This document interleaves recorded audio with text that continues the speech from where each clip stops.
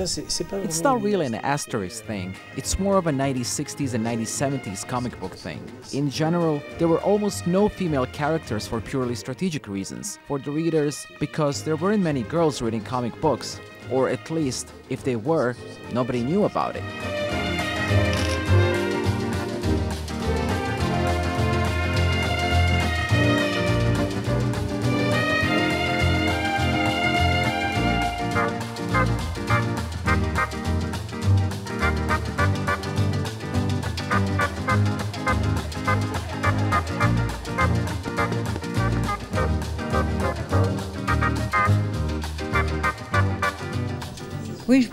I think that adrenaline is certainly in the spirit of the times, but above all it is in the harmony with the spirit of the work, with humour, with the adventures of Asterix in general, and it is almost a character that my father could have invented.